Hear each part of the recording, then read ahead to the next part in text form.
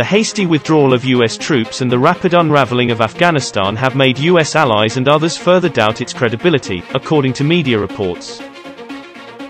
According to a Friday report in the New York Times, the retreat of US troops from Afghanistan has heightened the sense that America's backing for its allies is not unlimited. According to a report in The Hill, US credibility with military allies is at risk over Afghanistan pullout. Here ends the West's grotesque delusion that it could use its military might to turn Afghanistan into a stable democracy, a shining path of moderate Islam, said a report by The Guardian.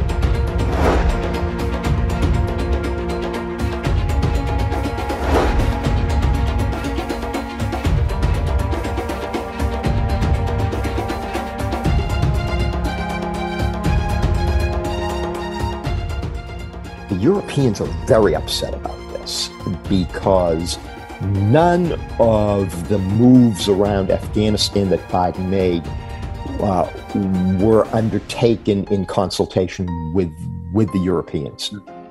French President Emmanuel Macron said on Thursday that the US decision not to extend the deadline for withdrawing from Afghanistan beyond August 31st has put all of us are put in a situation which is no more under control. Former British Prime Minister Tony Blair on Saturday blasted the United States for an imbecilic decision to withdraw troops from Afghanistan.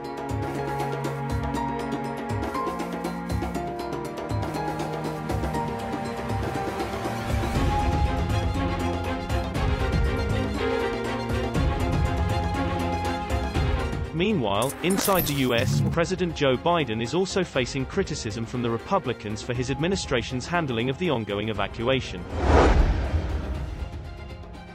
Former Secretary of State Mike Pompeo said America's credibility with its allies around the globe has been damaged by the debacle in Afghanistan and offered some recommendations on how the US can restore its standing in the world.